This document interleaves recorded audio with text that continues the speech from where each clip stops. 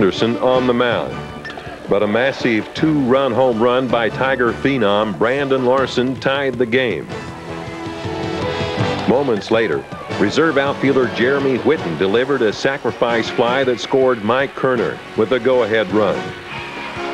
LSU reliever Chris DeMuy then closed the door with the help of third baseman Trey McClure for a 5-4 final.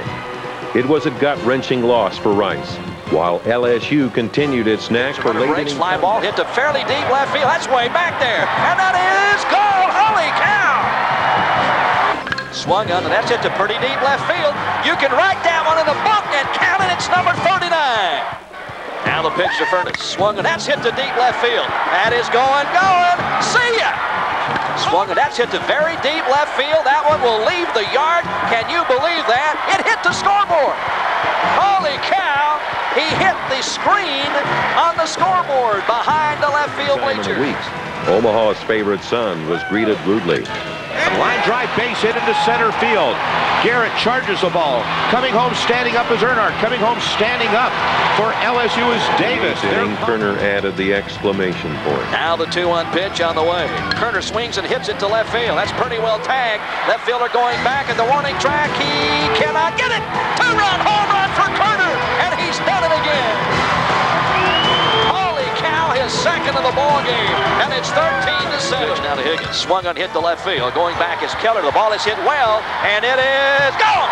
A leadoff line drive home run by Higgins. Fly ball hit to pretty deep left center field. That's way back there, and it is up against the wall. 1, 2, 3-run score. Davis stops at second, and it is an 8-0. Right-hander mowed down Matt Frick. And then Robbie Tucker, slamming the door on another threat. With momentum back on the Tigers' side, the Bats responded. Out of the stretch, he checks the runners. Here's the pitch to the plate. Swung on and lined into center field for a base hit. It'll score 2. It's 11-4 as Larson comes through with a 2 RBI. Prepared to deliver perhaps the biggest pitch of his career. Here's the payoff pitch. He struck him out! Tigers win! Tigers win! Doug Thompson fans Matt Frick. And the ball game is over, and the LSU Fighting Tigers have defended their national championship. LSU's fourth championship of the 90s put Skip Bertman and his Tigers in elite company. Only USC and Arizona State have won more college baseball titles.